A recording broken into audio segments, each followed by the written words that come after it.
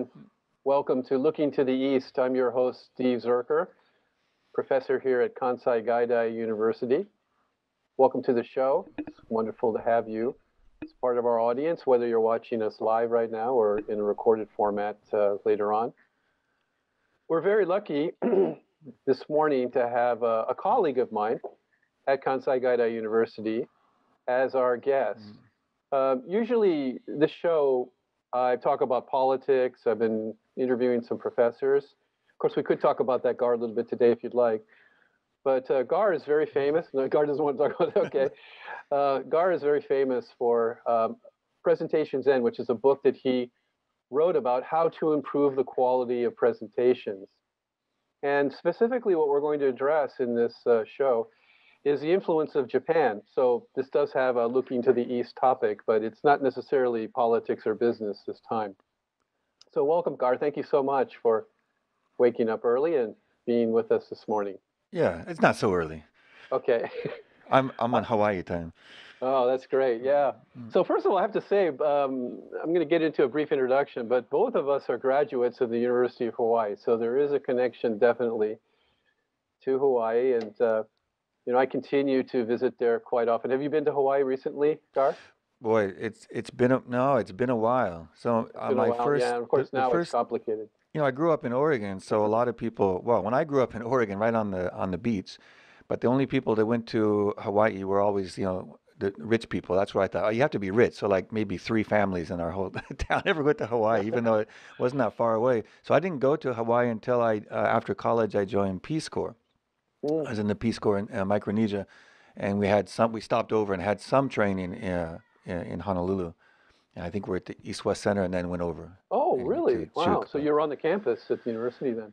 yeah, I think that's what, and I just fell in love with it, and of course being in Right. Micronesia, well, it wasn't just the climate, but just it's kind of in between Japan and the mainland, so it's there's a lot of Japanese influence. Yeah. And Japanese and Korean food, which I love. So Yeah, it was awesome. I think there are many of us that feel that way about the island. In fact, the Kansai Gaidai, there's probably half a dozen different professors that studied at a graduate level at Hawaii. So it seems to be a jumping off point for people to get they don't grow up in an Asian culture in the mainland. They're influenced in Hawaii by that Asian culture. It makes them feel comfortable to go further east. Just a little bit more about your background before we start talking about the development of Presentation Zen. So you mentioned you were in Oregon. You went to Oregon State University and you played football for the team. So. Well, for a year, and I got injured twice. Okay. It broke my Achilles tendon, so I gave up on that. All right. But yeah, I'm still a Beaver, which is always hard.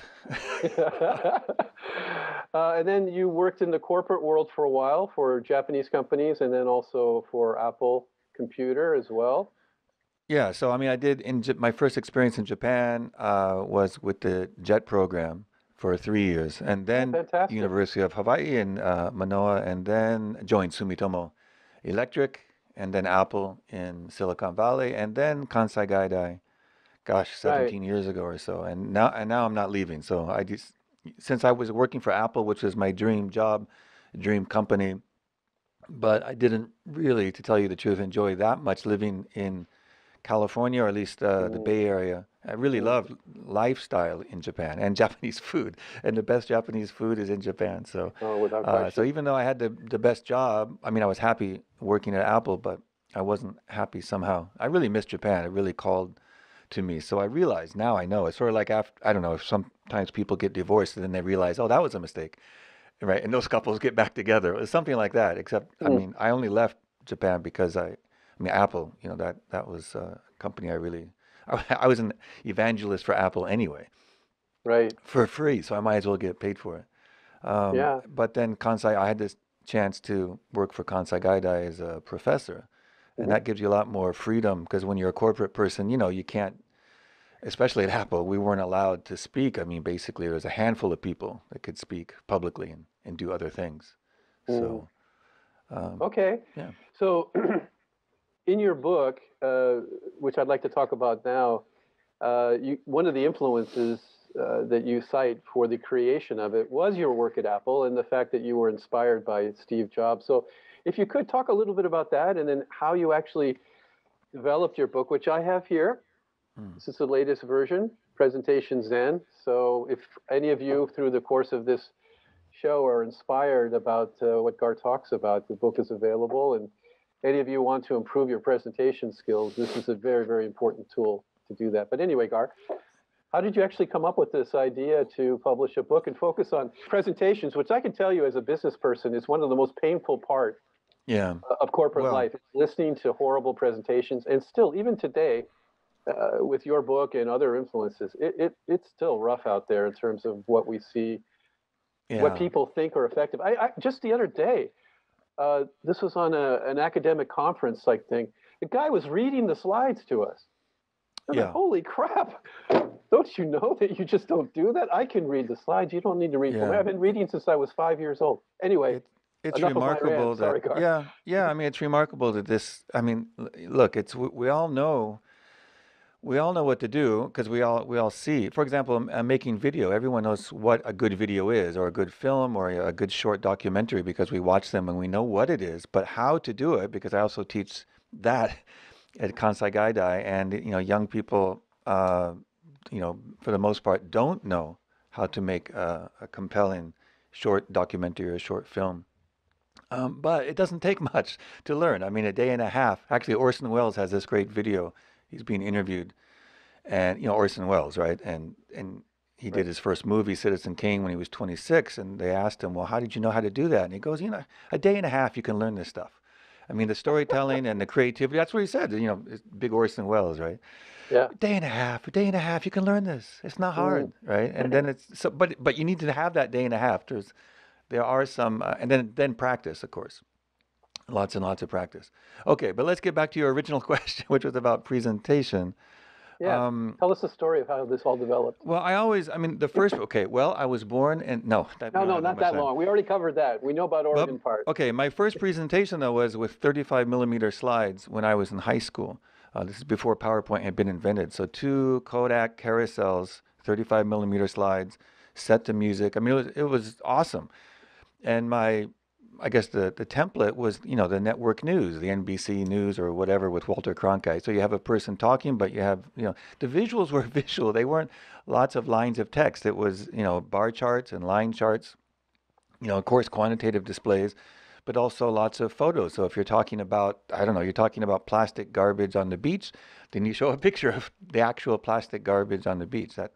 So it was a no-brainer to me. I mean, we didn't know that you put a boring title and 6 lines of text. That hadn't been invented yet. So in a way, it was sort of, going back to the way we've been doing it a long time. Newsreels before TV, and then after TV, it's a visual medium. So I always thought that presentation was a visual medium. It should be you, the person, connecting with the audience live. That's the most important thing. But the visuals should be there to support. And we grew up in the States, so we all did show and tell. If I want to talk about my new or my old iPhone, this is the iPhone, this is it, you show it, right? Show and tell. That's compelling. Just show it and talk about it. But then, so now I'm working for Sumitomo. We have a lot of really boring presentations. And then I started getting into Apple. This is around late 80s or something. And then I discovered Steve Jobs' presentation. When he came back to Apple, it was 97. I was watching these. This is when videos would be really tiny on the internet, right? Probably, 10 frames a second or less. And I just thought, well, hey, this is the way I'd been doing it. This is this is not rocket science. It's a compelling conversational style, telling stories, showing things, using visuals to show. And it's really engaging. And Steve could talk for 2 hours. You go, 2 hours? 2 hours? That was, just a presentation for 2 hours. And of course we were interested in the topic, but it's actually hard to keep people's interest for more than 10 minutes, let alone 2 hours. So, I just thought this is the way it's done. But then, PowerPoint had become this term. It's just software. People say PowerPoint presentation, and PowerPoint presentation equals lots of text, maybe people reading the text. But we know from the cognitive science research that is not how people learn. That is not engaging to the brain. Hmm. And it's weird that we say PowerPoint presentation. We don't say like a book. So we don't say a Word book.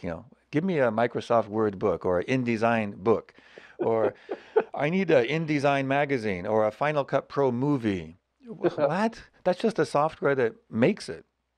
If your presentation is really good, people have no idea what software you use, or they don't care. Hmm. Yeah. So, when I wrote the book, well, first I did the website, presentationzen.com, and everything's still just free. I just did a blog and put different things and lots of videos and was putting that up for years. And then Pearson Publishing, or a lot of publishers asked me if I'd write a book, and so I did. And then that it exploded when it came out 12 years ago, and now that's the third edition that you held up. Hmm. And there's some other books like Presentations and Design and The Naked Presenter and a couple others that are just in Japanese as well Hmm. over here.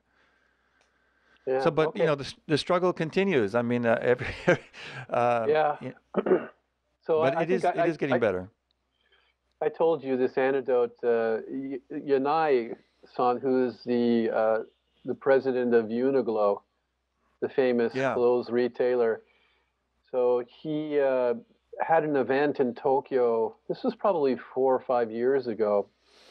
He himself is kind of notoriously shy. He very rarely gives presentations because he himself feels very uncomfortable doing it.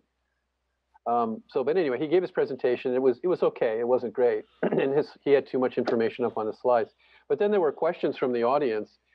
One question was from a Japanese person saying, "Can you tell us about your Japanese employees and what you think about them?" And he said, "Oh, they're hardworking. They're very loyal. They've helped my company to grow to where it is today." And then he stopped. He paused for about 3 seconds, and then he said, "But they just don't know how to present."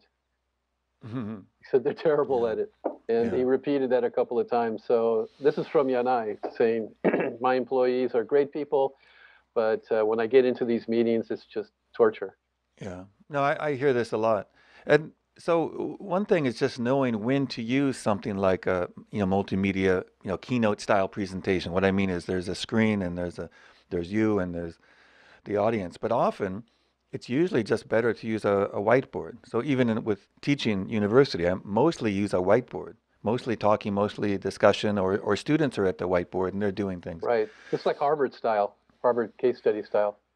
Yeah, They well, don't use slides at all. It's all whiteboard. yeah, no. So in the corporate set, and this was everyone knew this at Apple. You don't go into a meeting with Steve Jobs and whip out some slides. So that's just talking and just talking, Yeah. sitting around a table. There are and the walls are all whiteboard materials. So if something comes up or you have to explain something, that's Mm. it's a very important skill to have. If someone says, "Well, explain it," Steve, what are you talking about? And they go, "Let me just open this pen and just explain it." You don't have to be a great artist at all, just basic shapes, Mm. but just explain. It really helps, especially when you're teaching if you're teaching in English, for example, to non-native speakers. You got to have a visual, and it could be a whiteboard or it could be visuals through multimedia. But I saw a presentation. We had a guest speaker. I won't say who, but it was really good. But, it was 1 hour and he didn't want to use any kind of visual, not even the whiteboard, which was behind him. And so it would have been much better if he just used a whiteboard, just to write, even if it was just keywords down, right? Mm. That really helps anyone, but it especially helps if if it's not your native language. Yeah, I think And it may help you to organize your own presentation as well. It kind of gives you a structure. If you're just improvising, it's easy to go in different directions, which makes it obviously harder for the audience. and improvising is good, or I mean, I always say good presentation or good teaching is a lot like jazz. I mean, we know that we're playing, Satin Doll or whatever. It's great, it's Satin Doll, and it's got these key changes, but it's gonna go Yeah. in a different direction, especially with the solos and so on. And that's kind of like teaching because it depends on a question that you're going to get, and so it's going to go in this direction. Actually, I just talked to a woman who's a rakugo, storyteller, and she was saying her performances. Of course, she has the story she's going to tell, but it depends on the audience. Everything is where that story goes exactly. I didn't realize that the audience was so important Oh, really? for Wow. that as well, because she says she can't do this on Zoom. They want her to do it on Zoom. It's like or just do it canned with no audience and we'll record it. Like I need the audience. The audience is so crucial. So getting back to the whiteboard. So this is why the whiteboard is so important if you're doing a more, well, it's kind of, there's a bit of improv in it. Right? I mean, you know your subject and you know where you're going, but it's going to depend. So it's nice to have that record of where you went, right? I mean, that when I studied, took some philosophy courses at UH, I remember we had this professor from Harvard, real smart guy, and at the end of the day, it was a chalkboard back then, but it was just filled with stuff that came out of his head, and he'd go back at the end and then look up and go, "Wow, what is that?" But it still helped because we went on this journey with him and we're writing things down. But it's not hard to copy the things down. He's not saying write all these things down. These are just key words and diagrams and things which were easy to follow. So I think that's a very important skill is the whiteboard. Yeah. So we have a question actually from the audience here. I do want to talk about the main topic of this interview today, that is the influence of Japan, because you did call it Presentation Zen. Oh, And right, obviously, right. Japan is influenced. But let's jump into that after we take this question. So the question is, what are the signs of a good presentation? Do you think TED Talks do good presentations? Well, yeah. I mean, again, I was one of the first people to put, when TED went public with its presentations, put them live. Probably in those days it was 720p. Who knows? It's 10, 11, 12 years ago, I think. No, maybe more than that. 2006 or so. So then I was linking and talking about TED because that's how I'd been doing it. That's how, say, Steve Jobs and others had been doing it. Visuals and storytelling, influence from, the way kamishibai storytellers would do it. Visuals plus the presenter plus the engagement with the audience and simplifying the topic. So you might have a literal rocket science there, but he's only got 10 minutes or 18 minutes max. So you've got to simplify without dumbing down. So in the old days, a lot of TED Talks were really good, and some of them still are really good. But like anything else, it can become cliche after a while. So even a lot of TED Talks probably shouldn't really be Given? well. The motivation is because I have something that people really feel is important, and I think sometimes in with some, and even Chris Anderson talked about this in his book, and I've talked about this with him before too, is that a lot of people want to make a TED Talk. I want to make a TED Talk. I want to be famous. I want to say that I've given a TED Talk. And that isn't really the motivation. The motivation should be I got this in me. I want to share this with people, whatever it is. I'm just trying to think of some. I mean, it could be my work with primates, or I don't know, something about nutrition. How say fat is misunderstood or something. And I think this is important. And I'm a doctor and I'm an expert in this, and I want to get it out there. That TED format is good for that. It can teach you something in 10 minutes. Of course, then you have to go deeper with that. It's only 10 minutes.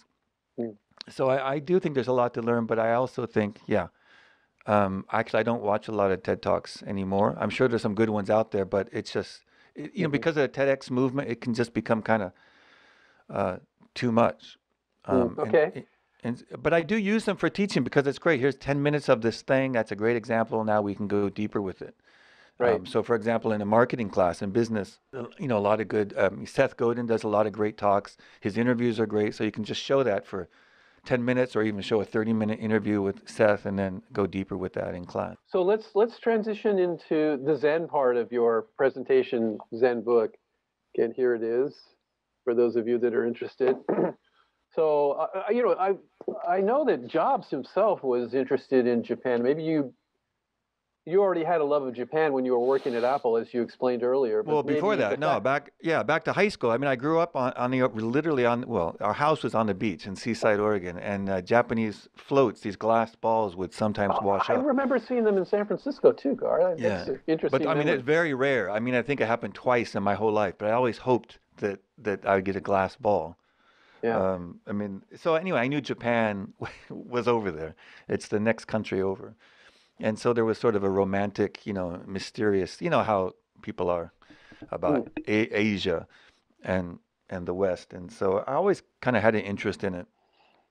And we had a Coca-Cola bottle too, that for some reason from the 60s that said Coca-Cola in katakana. and we had one in China in kanji. I don't know what it said in kanji. Mhm. So anyway, I was just sort of always interested. And then in high school, I studied Zen for the first time, or Buddhism, in world religions. And I was reading all the world religions, and then I thought, well, Buddhism seems very practical, Mhm. and it seems very almost goes along with science. It's just very concrete and easy to understand, and it just resonated with me. And then in college, my undergraduate degree was in philosophy, and so I took more, Eastern religion classes, or Taoism and Hinduism and all that kind of stuff.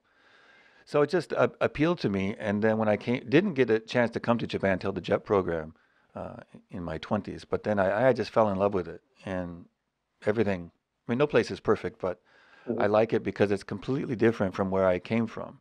Mhm. I Oh mean, yeah. if I went to New Zealand, and I love New Zealand, and we may move there someday. I love New Zealand, but New Zealand is a lot like Oregon. I mean, it's beautiful and Mhm. laid back, and right, people speak English. So Mhm. Japan in some ways looks so much like the United States. I mean, baseball is big, and there's McDonald's everywhere and Starbucks everywhere, but it's not, and it's very difficult. The language is difficult. Communications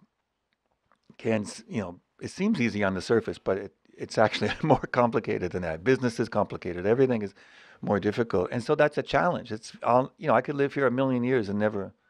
never understand it completely. And when I went to Apple, that's the other thing that I was sort of disappointed, is that it was just too easy for me, because I know how to do everything from using the bank to shopping. So everything here in Japan still is a challenge, Yeah. and you get used to that. And there's probably something in the literature about life for expats or people who wander and live in different countries. You Mhm. get used to being an outsider and not fitting in, and struggling with Yeah, that's everything. certainly an element of expat life. And some people hate that and they leave, and others, like Yeah, you and I, are long-term people living abroad. But let's bring this back to the book, though. I mean, your knowledge, your interest in Japan, how did you build that into the Presentation Zen book, and what principles did you think that you learned about in Japan yeah. that would apply to improving Well, presentations? Because so, you do make that a big part of your book. oh, because Japan is such a visual country, and so the Zen arts such as Sado or tea ceremony, or Ikebana or Sumie, brush painting, is a great analogy, because those are arts that we think of as simplicity, but simple doesn't mean easy. It's actually very hard. And just like jazz music it's very accessible. I love that. You might not be a musician at all, but you can appreciate that, and you can understand its beauty, and it seems simple and accessible. But for that jazz musician, it took years and years or a lifetime of study. So it's actually difficult. Mm. So likewise, good presentation is like that, just like good filmmaking or documentary filmmaking. It looks easy, but it's because that creative person put a lot of effort into it, a lot of thinking, a lot of intention, Mhm. and then has the skills and the experience to do it. And so I just studying different aspects of Zen arts, things like asymmetry. You can have balance through symmetrical balance or asymmetrical balance, and Japanese art is generally favors asymmetrical balance, something like ikebana. Balance is still key, Mhm. but you will find it just like you do in nature. It's more, you know, not symmetrical. Mhm. So things like that, and the kanso, the idea of simplicity, and simplicity is achieved through the elimination of the unnecessary, right? So you're refusing to include what we don't need. So Right. these, Yeah, the use of space you talk about as yeah, yeah. being So important. You don't have to fill your presentation with images flashing and lots of text. I remember the best example I can think of that is when, maybe you remember this too, when Google started, and they still have it. Their main website is mostly 90% oh nothing. yeah, yeah, And I looked at that and I went, holy crap, this company is completely different. Because at that time, especially, you remember the early days of the web, right? yeah. Like Yahoo. the screens were like, they were offensive. Everything was blinking. The idea was the more things you put on the screen, then the more interesting it would be. And then Google came out, and it was like the Zen response to all of this crap that was on so many screens. I mean, my company back then, Hewlett Packard, you went to their websites. It was like, whoa, what's going on here? It gave Yeah. you a headache. Yeah, so just, try distraction is one of our is what is our one of our biggest obstacles in life in general, and it certainly with presentations. So I just say always simplify, simplify, simplify. Always be asking yourself, what can I remove from Okay. this, and still be honest. So I'm not. It's again, everything is intention. I'm not removing things or omitting things to deceive, but I'm just trying to simplify in this moment. Right. Hey, Gar, believe it or not, we're running up against it here. I'm getting the warning sign from Melissa. But I do want to ask you, just very briefly, we're now living in this Zoom world. We're on Zoom right now, and people are giving presentations over Zoom, Hmm. doing interviews over Zoom. What are your reflections or your thoughts about this world that we're in right now in terms of how to effectively present? Because probably the same issues are surfacing. Too much information or poorly designed presentations when you're Yeah. talking. I would think my guess would be, and see if you agree, that under Zoom, to make it simpler is even more important. Yeah, I mean, people are burnt out, and this has really taught us a lot, the importance of being live in person. And of course, learning when you want. Of course, the internet is great, and we've all used it. But there's nothing like being live. But anyway, so when we can't be live, yeah. So learning the skill how to make videos of yourself. For example, if I put myself kind of like the TV news over in one third and then leave Hmm. 2/3 empty, where you can put in visuals. So not just doing things live, but also the ability to make good videos and then put them up for people to watch whenever. So there's all sorts of skills that we're lacking in video shooting, preparing videos, shooting the videos, and editing the videos. It takes a long time, Mm. but it's worth it. These are important skills to have, just like writing. We take that for granted, even though a lot of people are not particularly good at writing either. It's something Mm. that takes a lot of work to become good at writing, and it's the same with speaking and presenting visually. Um, so yeah, I'm really looking forward to going back live in class whenever that's going to be. All right, Gar. Hey, thanks so much. We're out of time again. Everyone, here's the book, Presentation Zen. If you're interested in following up on some of the things we talked about this, thanks so much, Gar. And maybe in the Thank future, you. yeah, 6 months from now or so, we can talk about this video creation process and what you've discovered and so forth. So really All appreciate right. it. Thank you all for tuning in to our guests and to the viewers. Thank you for the question that came in. And we'll see you actually in the new year. Will be the next Looking to the East show. Bye, everyone. Thank you. All right. Thanks, Gar. Aloha.